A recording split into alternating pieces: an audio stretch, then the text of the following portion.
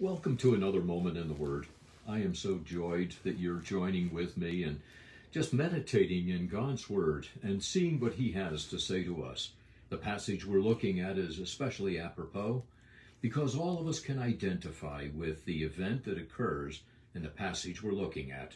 We'll begin at verse 46 and we're going to read through verse 49, and this is in John's Gospel, the 4th chapter. So Jesus came again into Cana of Galilee, where he had made water wine, and there was a certain nobleman whose son was sick at Capernaum. When he heard that Jesus was come out of Judea into Galilee, he went unto him and besought him that he would come down and heal his son, for he was at the point of death. Then said Jesus unto him, Except you see signs and wonders, you will not believe. The nobleman said unto him, Sir, come down before my child dies. As we look at this is really apropos because you and I and all of us, we all have tribulations and trials in our life, and oftentimes they have to do with physical health, and they sometimes have to do with loved ones, people that are close to us that are sick. Some are dying. With COVID, that's certainly the case that causes great concern. How should we pray? And how should we look at the situation that we're in? We'll find lessons of that as we look at this nobleman. So we find, first of all, that Jesus came down again into Galilee. Well, the first word is the word sow. It's connecting. You can think of the word to sow together. It sows what you had looked previously when Jesus was in Samaria.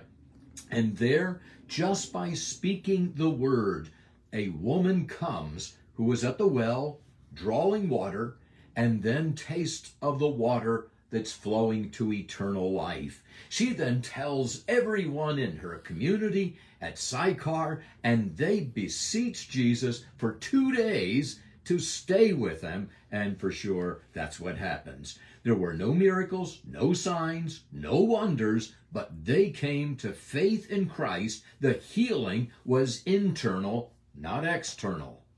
But now Jesus leaves there, and he says, verse 44, that a prophet has no honor in his own country. He's going back to his own country. He's going back to the Jewish people because he came first to the Jews. Remember, we find in John chapter 1 that he came to his own and his own did not receive him. We find now that he came again to Cana. It is referenced that this is where the first miracle takes place, and there are many that we find they came to see Jesus because of the miracles he performed at Passover in Jerusalem and the miracle that had taken previously, changing water to wine in Cana. People come for a healing service. They come for signs and wonders and miraculous display, and that's what had happened here. Here we find that there is a nobleman, and this nobleman comes to Jesus because his son is sick unto death. He was so sick that he left his son at Capernaum. Capernaum is about 28 miles away. If he was sick, he probably would have brought his son with him, but he was so sick, he left him home. And he comes to Jesus because of what he had heard and seen. But notice how Jesus responds. And how do we respond? How do we pray when we have a son, a grandchild, or we have a good friend, or somebody in the congregation, or someone we know and care about who is sick? How do we respond? Notice how he did. Then he said, he went to Jesus and he besought him. The word went is he took action. He left, it was a one time, he went. But the word besought is the same word that we found earlier where we, in verse 40, find the Samaritans. They besought Jesus, and the word is to beg, plead, to entreat, and it is in the imperfect tense. That means that they continue to do it. He now is begging, pleading, entreating Jesus, do something about my son. And so he came, he besought him that he would come down. There are two things this nobleman is asking, that he would come down and that he would heal his son. Now this nobleman, the word itself means a courtier, one who is a part of the court of a king. He is part of a royal entourage. He is a member of a cabinet or an administration of a ruler. He is perhaps used to giving orders. And so when he comes to Jesus, he's giving Jesus orders. He's saying to Jesus, come down, heal. He's telling Jesus what to do. Now, isn't that strange? We don't have any illustration in the prior part of this chapter where the woman is telling Jesus what to do. No, she's humble. She is hearing what Jesus is telling her about herself. She has a broken and contrite spirit that results in true salvation and leading many others who equally come to Jesus. We find this man, he is used to giving orders, and now he wants Jesus to come down. So different, by the way, than the centurion, the Roman soldier, the Gentile, who also has a servant that is sick unto death, and that centurion says, you don't need to come to my house. Just simply speak the word. Your word has authority. And for those of you who have been in the military, you know all you need is a commission. You need a set of orders. You need simply a paper that states what the mission is. And that's enough. You don't need the general to actually be with you. It wasn't necessary that Jesus physically be there. His word is what brought creation into existence. The woman who pled just to touch the hem of our Lord's garment. We want something physical. We think of Mary and Martha when they said, Lord, if you had only been here, Lazarus would not have died. If that be the case, my dear ones, that means that Jesus, who is not physically with us now, we're at a real loss. No, it's his word alone. It's what he has said and declared. There's where the power is. The power is in the word of God. Faith comes by hearing, hearing by the word of God. So then Jesus says to him, and notice what he says, then said Jesus unto him, except you see signs and wonders. The you there is plural. While he's speaking to the man, he is also speaking to all of those who are in Cana. He is also speaking to us.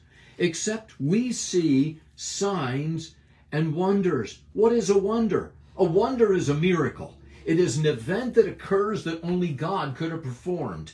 But it is a wonder that causes us to stop. It was what Moses saw when he saw a burning bush that was not consumed. It was a wonder. It causes us to drop our jaws and to say, what's going on? It's a wonder. But a sign is something that is a message communicated through the wonder. This is the only passage in John that is used. The word belief is used 86 times in John. The real emphasis is on believing, but believing doesn't come by signs and wonders. It comes by the word of God.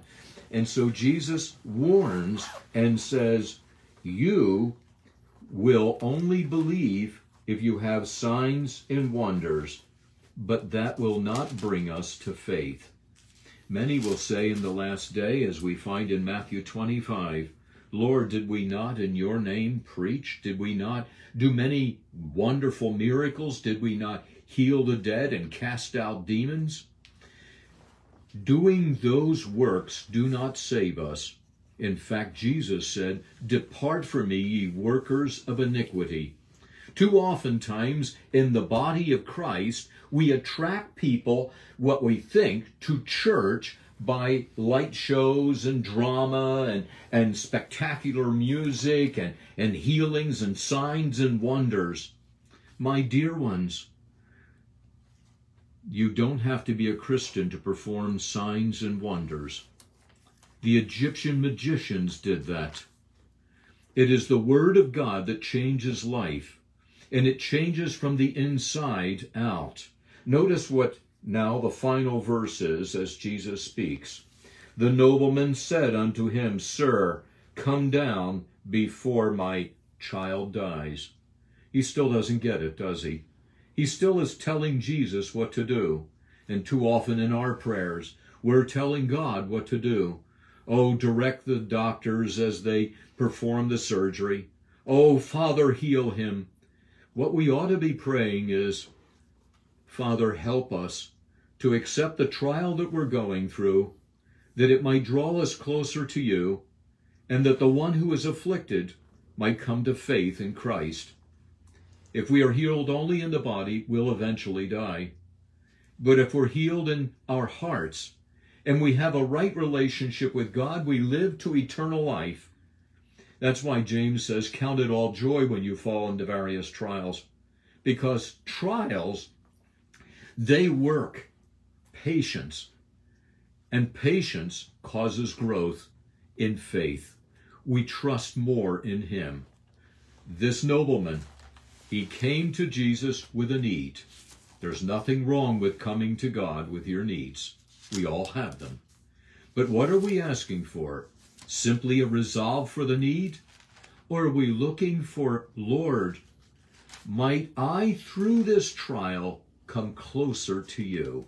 Might I grow in the grace and knowledge of the Lord Jesus? I pray that's your prayer. I pray today that you're not so impressed with what you see, but instead by what you hear, and you're hearing the Word of God. Let's pray. Father, thank you so much for your Word. Thank you that it does bring faith. Thank you, Father, because it is your Word, and it transforms us from inside. We thank you, Father, for this illustration from a nobleman. In Jesus' holy name we pray. Amen.